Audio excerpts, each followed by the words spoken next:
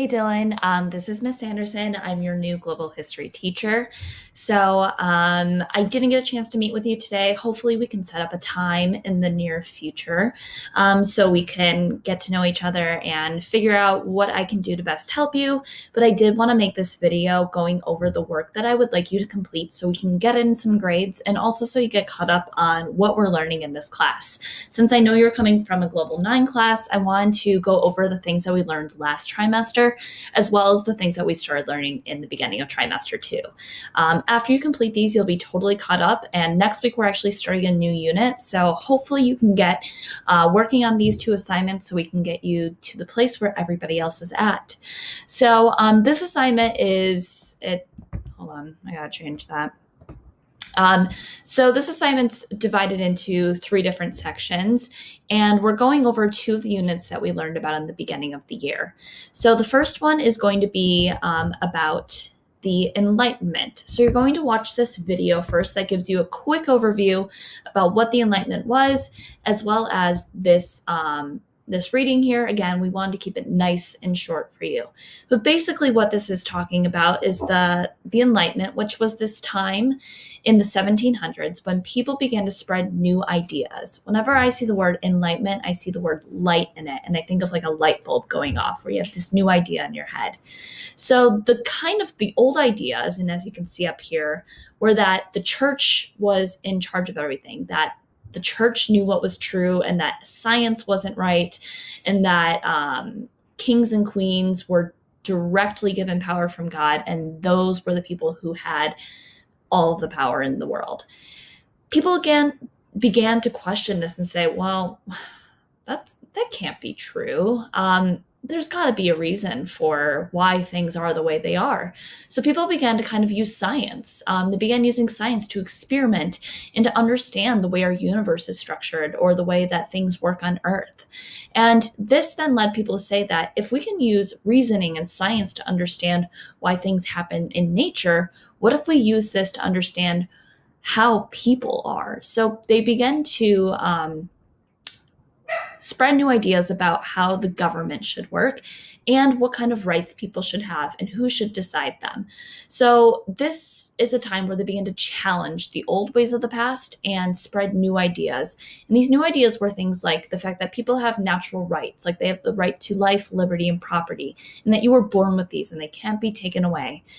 They also believed that not one person should have all the power in the world, that it should be divided, and that different groups of people should be able to share that power and make decisions to come to the best conclusions.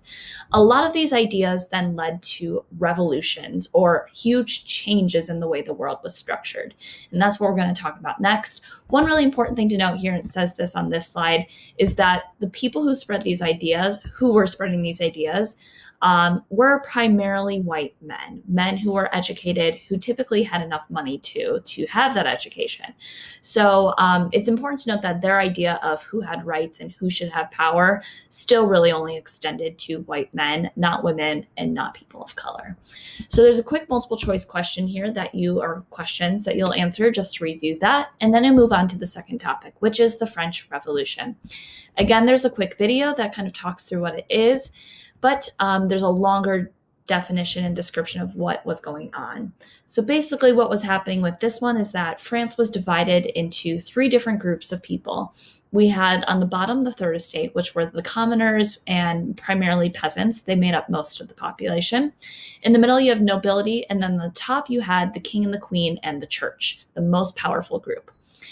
So the king and the queen had all the power, basically, as did even the Second Estate. But the Third Estate had no power. They were mostly peasants, and they did all the work. However, they also paid the highest taxes, meaning they were the one paying the king and the queen and giving them money to do all the things that they wanted to do, like have parties and spend money on war and things like that. This is a problem.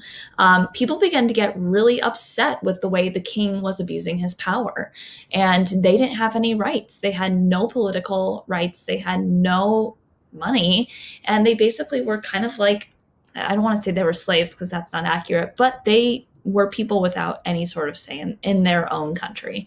So this combined with the fact that the king and the queen kept spending too much and were in debt, and the new ideas that were being spread from the Enlightenment about how people should have more of a say in their government led to a revolution in France. And I'm going to let you watch the video and read through the rest of that.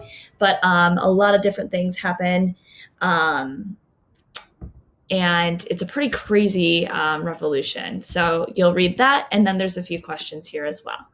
The last part is just a little bit of a reflection about some issues that are connected, and then how this is also related to what's going on in our world today. So that's the first assignment. And then the second assignment is going to be going into what we've been learning about for the last few weeks, which is this thing called the Industrial Revolution. The Industrial Revolution is this time when we go from a farm-like to a more city-like urban area. So you're going to go through these slides and kind of read about this, and then you'll see there's some points where you have to add in some information. So you're going to read about the causes of the Industrial Revolution and then respond to this. And a lot of the causes of this are the fact that there was new inventions being made to make production easier. Then you're going to also look at the effects of this. So now we have all these new inventions that are making things easier, but how did this impact people? And there's some positive, some negative influences. So you're going to be looking at some primary source documents to read about the effects. There's a couple videos in here as well, and then there's a couple more sources. The last thing you're going to do is you're going to write a journal from the perspective of somebody living during then, and that is it for this assignment. I know there's a lot of slides here. It's just a lot of information. So I hope this video helped give you a little bit of an overview of what you're doing. So make sure you try to get these done as soon as possible so we can get you caught up, and then you don't have to worry about making anything up for this class.